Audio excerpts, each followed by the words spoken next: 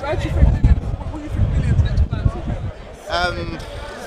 I think Dillian should fight Josh next, but Eddie's not going to make it happen. So hopefully he gets like the Wilder fight or Chisora again, but I feel like Chisora is like a backward step.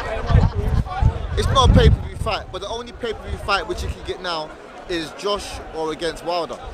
And there's no other fights for him. Yeah. And then the winner of those two Fights Josh, assuming Joshua beats Povetkin.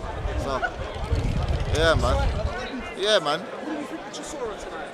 Chisora, you know what? I didn't see the fight, but I watched him in his last fight. He looked really good. He looked really good in his last fight. Heard he got the KO, so he's obviously being work on his power as well, because before he used to slap a lot. So now he must be turning his punches, which is good. So I want to see him against Parker, maybe. I think him against Parker would be good, especially as he done what Parker couldn't do. He done what Joshua couldn't do as well.